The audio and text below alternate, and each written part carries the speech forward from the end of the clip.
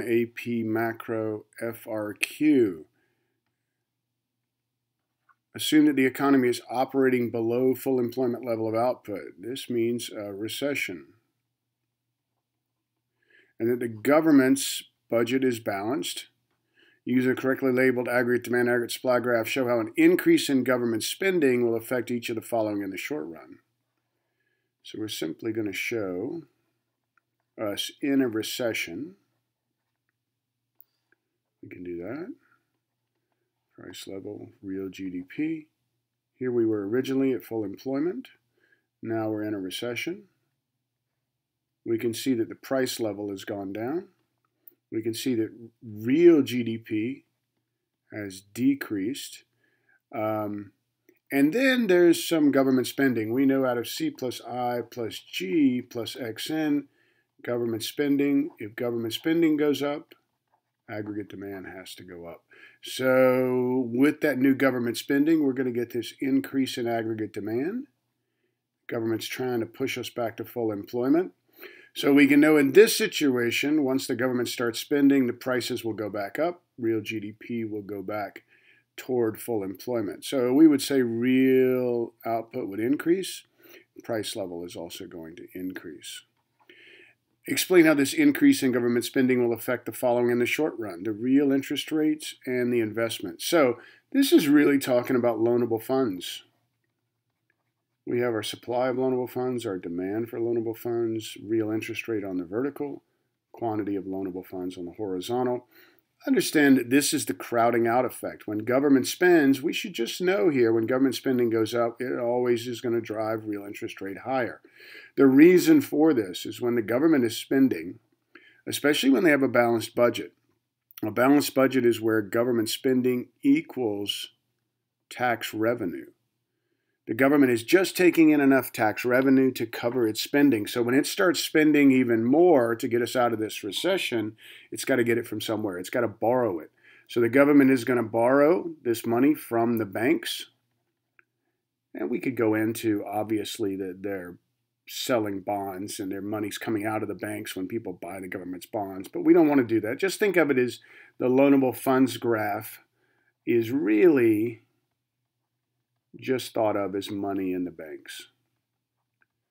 So when the government comes in and borrows, it's taking money out of the bank. Our supply of loanable fund is going to decrease, and it's going to drive up the real interest rate.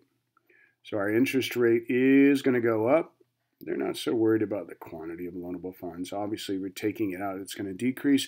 They're interested in what's going on with the real interest rate. Real interest rates will increase, and this is the crowding out effect, right? So obviously, if the government is coming in and borrowing, and they're driving out, or they're taking out loanable funds and driving up the real interest rate, what we say is private investors can't get good, cheap loans. So if private investors can't get good, cheap loans, they're crowded out of the loanable funds market. So investment here is going to go down. When real interest rates go up, investment obviously always goes down. Now assume instead of government increasing government spending, the government decides to decrease corporate profit taxes. Using a new, correctly labeled aggregate demand, aggregate supply, showing and explaining how this decrease in corporate taxes, profits taxes, will affect the following. Well, let's draw a new graph here. This is our price level, real GDP. And I'm assuming we're starting right back into a recession. When the government decides to decrease corporate profit taxes, this implies that corporations are going to have more money. They're not being taxed as heavily on their profits, so therefore they're going to have more money to invest and more money to spend. So out of the C plus I plus G plus XN, now you're getting the C and the I going up, which is obviously going to increase aggregate demand. Investment in consumption is going to go up, therefore aggregate demand is going to increase. At the same time, could we assume that some of this investment is going to be in capital formation? If some of the capital formation occurs, we understand that our long-run aggregate supply curve would shift to the right. It will increase or shift rightward. We can show that, and every so often they ask us to show it. And we just show that long-run aggregate supply curve shifting to the right like that. Still price level in real GDP. Real output. Obviously, when there is corporate profit taxes decrease, there's going to be more spending. We said more consumption. That's going to affect aggregate demand. There would be more investing, right? Meaning there's going to be more some consumption. But also, let's not forget that corporate profit taxes on businesses going down, this lowers the costs to businesses. If costs to businesses go down, we know this affects your short-run aggregate supply curve.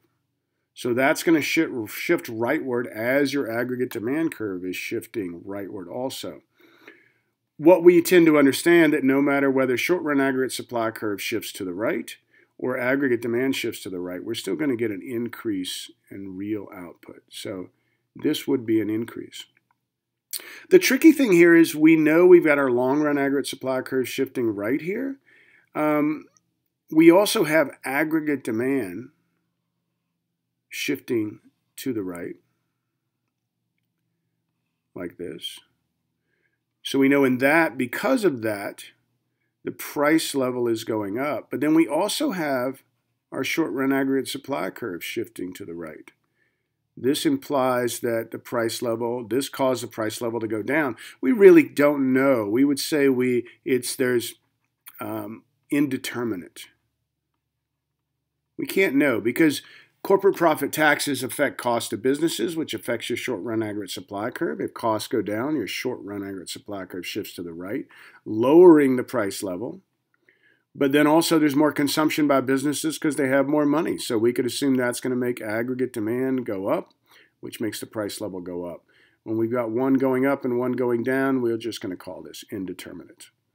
All right, and D, I'm going to get rid of this. That was sloppily done, as they all are, but I only have so much space. For D, it says, assume that the country produces two goods, X and Y. Draw a correctly labeled production possibility curve for this economy. How this decrease in corporate profit taxes will affect this economy's production possibility curve. You have to recognize that your PPC is your long-run aggregate supply curve. They are really the same thing. We talk about them as they are very, if not immediately, closely related. If your long-run aggregate supply curve shifts to the right, your PPC has to shift out. So we would say two goods, let's do X and Y to be exact.